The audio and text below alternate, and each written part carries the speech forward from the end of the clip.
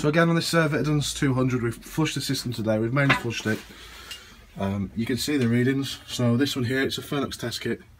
This is just checking here for dissolved iron.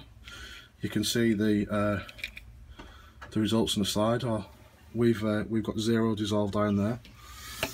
pH of the system. pH of the system there. We've got pH neutral, which is pH 7. Total hardness of the water. Total hardness there. Bring it around. We've probably got about 80 milligrams per litres there.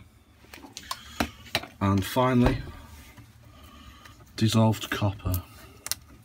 So dissolved copper is just here, and the readings here. Dissolved copper, we've got well, it's pretty much 0 there. It's very light, it's dried out.